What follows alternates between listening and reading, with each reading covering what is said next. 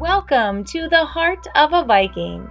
These art lessons are taught by Mrs. Minto from the Cape Henlopen School District in Delaware. I hope you have fun, create imaginative works of art, and make sure you share them with someone because, after all, the visual arts are meant to be seen.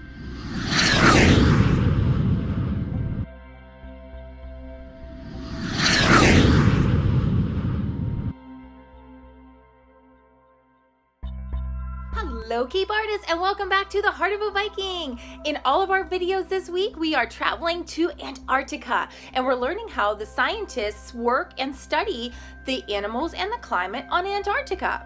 Today we're focusing on the polar bears and the Aurora Australis, the beautiful lights that shimmer in the sky. So today we're going to be creating our own chemical reaction too to create our own painted Aurora Australis, and we'll learn how to use simple shapes to draw our polar bears. Well, I am super excited for you to learn all about these things and create your own. So let's jump right in. Polar bears are found in the frozen wilds of the Arctic, Canada, Alaska, Greenland, Russia, and Norway. These are seriously big bears. Adult bears can weigh as much as 1,500 pounds. Their huge size and weight makes them the largest living carnivore. That means meat eaters on Earth. Polar bears are well adapted to survive in the harshest environments on our planet. As well as their thick fur, they have a thick layer of fat called blubber that insulates and protects their bodies from the frosty air and near freezing waters. Polar bears also have black skin under their glistening coats, which help them soak up the sun rays and keep warm. These magnificent mammals have an incredible sense of smell, which they use to track their favorite food, which is seals. Did you know that a polar bear's fur isn't actually white? It's transparent, which means see-through, with a hollow core that reflects light. This really helps the bears blend in with their surroundings. Sadly, these incredible creatures are classified as vulnerable. That means that in nature there aren't as many as there need to be. The biggest threat to a polar bear is climate change. Rising global temperatures mean that the sea ice is melting earlier and forming later each year, leaving the polar bears less time to hunt for their food. Now, let's switch gears and learn a little bit about the auroras that are visible in the sky above Antarctica. An aurora is a light display that is found in the sky. They are usually seen at high latitudes. Auroras are produced when the Earth's magnetosphere is disturbed by the solar wind. An aurora around the North Pole is called Aurora Borealis, meaning northern lights. Around the South Pole, it's called the Aurora Australis, or Dawn of the South. It can be seen from long distances, stretching across the sky for hundreds of miles. Auroras can only be seen at night because their light is not as strong as the light of day, and the faint stars can even be seen through the auroras. However, they do happen during the day too. The auroras occur when the sun sends off particles into space. These particles are mainly electrons with charge and energy, which means they contribute to electricity. Earth has a protective shield of energy all around it. This is called the magnetic field and forms an elongated sphere around the Earth called the magnetosphere. The Earth's magnetic field keeps off most of the solar wind. At high latitude areas, like the polar regions, the magnetic field is vertical.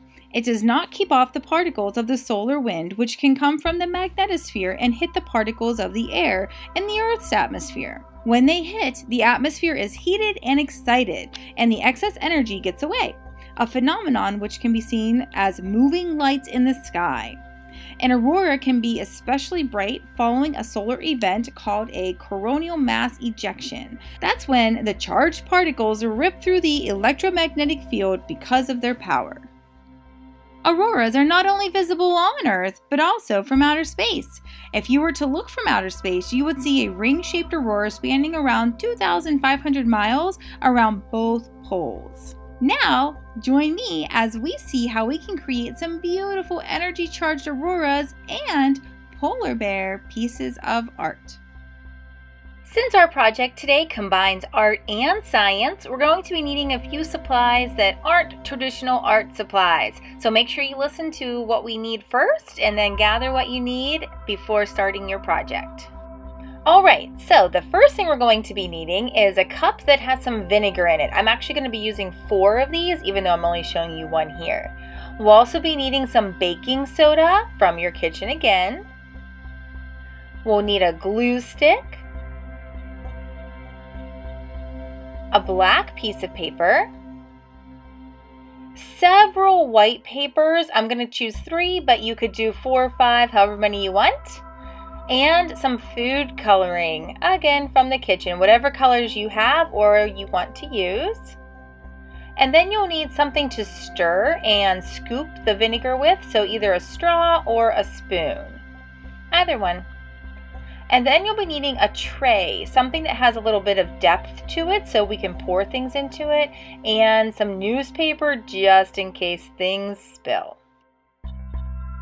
First thing we're going to do is scoop some of our baking soda into our tray. So I'm just putting like a thin layer just to cover the whole bottom space. Set that aside for just a moment. Get your cups that have vinegar in them, and I only have about a tablespoon or 2 of vinegar in each one. And I'm going to squeeze a little drip or 2 of food coloring into each of the cups of vinegar.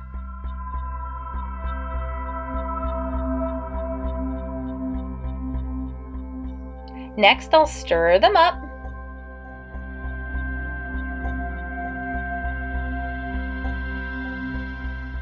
Okay, set those right to your side there. Make sure you're always working on your piece of newspaper. All right, so now we're going to switch to either the straw or the spoon, and we're going to be placing some of the vinegar onto the baking soda. You'll see that it will fizz and bubble whenever you first put the vinegar onto the baking soda. That's a really super cool, fun science experiment happening right there. Also, the colors are going to blend into each other a little bit, creating some additional colors that you don't even have. So I see some blue-green on mine, and I don't even have any blue-green.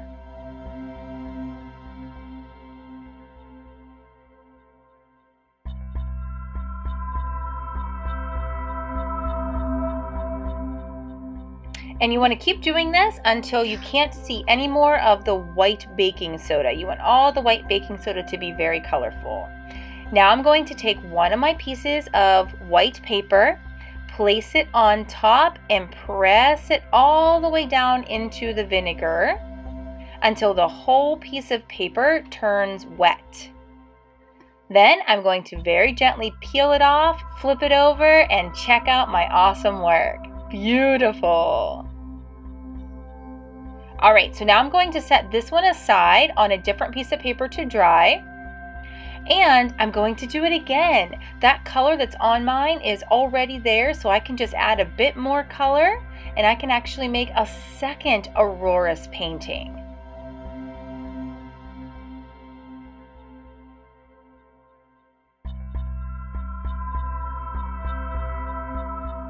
And I'm going to make one more to make 3 paintings, but you could keep going. As long as you have some vinegar and some baking soda on that tray, you can keep making paintings. Alright, so we need this to dry before we can move on. A couple of options are, one is just let it dry, simply let it sit on the table, walk away, go do something else, check back later, see if it's dry. Option 2 is you can set it out in the sun if it's a sunny day. The sun will definitely help it dry a whole lot faster. Or you can do what I do a lot, which is bring it into the bathroom, make sure you ask your grown-up, and use a hair dryer on low to gently dry the water so that you can move on to the next step more quickly. Alright, so now that we have our paintings and they're all dry, we're going to start by choosing the one you want to work with first. I'm going to choose that one. Put the other ones aside, and I'm going to have my black paper ready, and I'm actually going to practice my polar bear on a scrap paper first. So I'm going to start by drawing a circle for his head and a pretty large oval for his body. Then I'll connect the neck to the body, add his little nose and his little ear, and practice making his legs. One of the important things I learned about drawing the polar bear is that his front leg comes from his neck, not from under his body, which is normally how I would draw my legs. And his back leg comes from his bottom and not from under his body either. And then just, of course, 2 other legs. Those are the legs that are on the other side, and his cute little stumpy tail.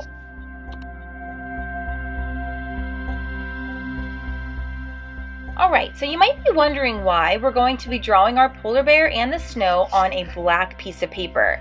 Well, in art, whenever the sun is very bright behind an object, it creates a shadow on the front side of whatever objects are in that scene. Therefore, we're going to be making our polar bears in that same situation. This is called a silhouette. A silhouette is when we know what the objects are because we can tell by the shapes, but the sun is being blocked by something and it's creating a shadow on the front of that object, making it appear as if it's all black. So our polar bears and even the mound of snow that they're walking on are all going to be black in this picture. Alright, so we're going to start by drawing a line across our black paper, making the mound of snow that the polar bears are walking on. Then I'll follow the same steps to draw Mr. Polar Bear. A head that's a circle, an oval for a body, connect the 2 with the neck. I'll add his little snout on the front, 1 little ear, and I'll begin to draw his 4 legs. Don't forget his legs are wider at the top and thinner at the ankle, just like your leg.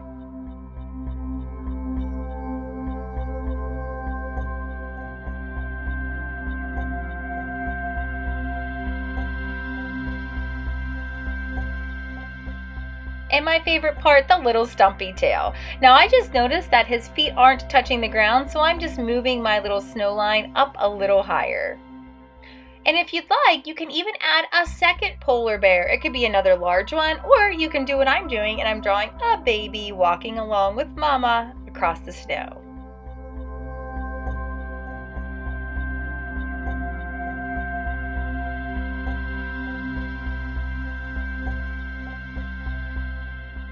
Okay, time to cut this out. So I'm going to start by cutting the snow. So I'm going to go straight across the bottom there, right across the snow.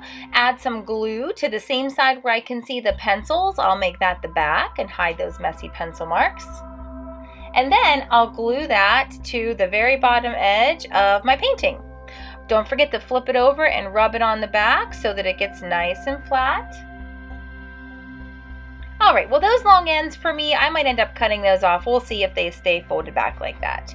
Now I'm going to cut out Mama Bear, and as I'm cutting out Mama Bear, if I accidentally cut something off like a little ear or a nose or a leg, I'm going to make sure I save that piece that fell off and just re-glue it back on later when I'm gluing the whole thing to my Aurora Australis.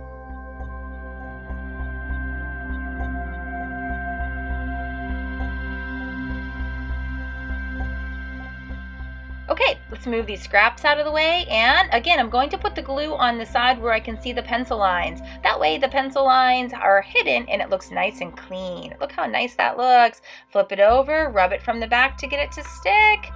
I ended up cutting that off. There we go. Alright, and now Mama's walking across the snow and time to cut out Baby Bear.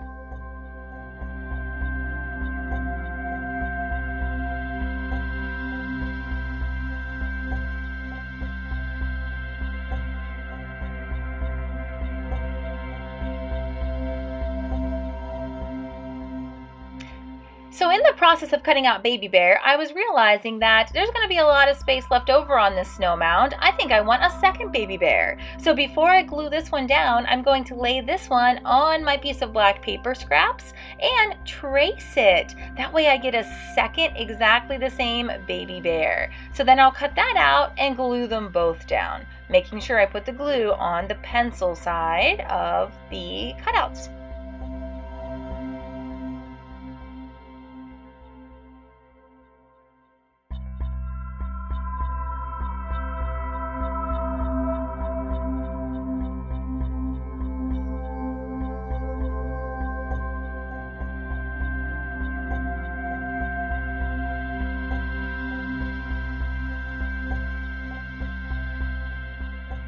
And there you have it, your finished painting with the Aurora Australis in the background and your polar bear family walking across the Arctic snow in Antarctica.